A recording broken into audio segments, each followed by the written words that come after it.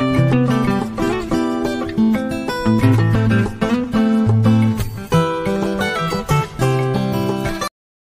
guys, today we're reading All Grown Up. This is a story about William.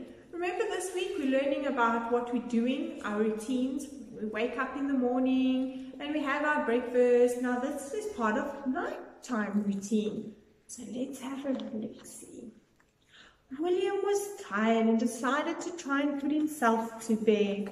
So William climbed the stairs up to bed. William and Teddy Edward jumped into bed, but William couldn't sleep. He sang a song to himself. He looked at the pictures in a picture book. This is easy, thought William. I can do this all by myself. William snuggled down again, but he still couldn't sleep.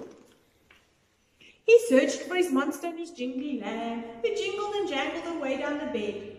He searched for his train and his soccer ball, and for the comic he kept next to his head. But William still couldn't sleep.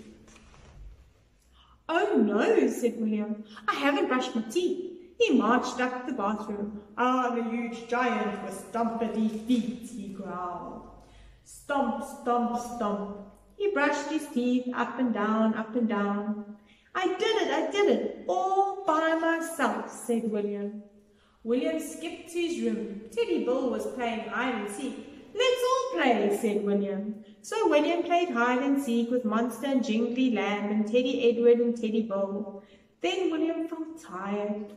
He climbed into bed and snuggled up with Teddy Bill. He stroked Teddy Bill's ears. He twiddled the label on Teddy Bill's back. "I'm sure I've forgotten something," thought William. But what was it? His empty chocolate box was there. His plastic duck with the squeaky beak was there. So was his quilted ball that whined when he threw it against the wall. William squeaked duck's beak. He boinked the quilted ball against the wall. He bounced up and down. Then he lay down. But William still couldn't sleep. "My teddies can't sleep either," said William.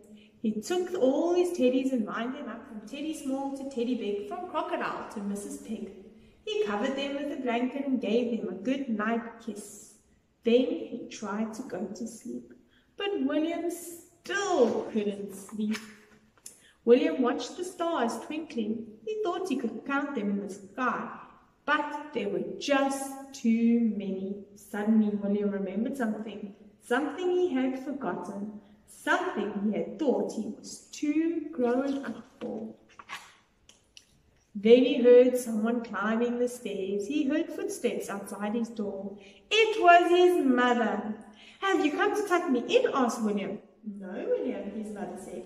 "You've managed that all by yourself." "Yes, I have," said William. "But will you do it tomorrow?"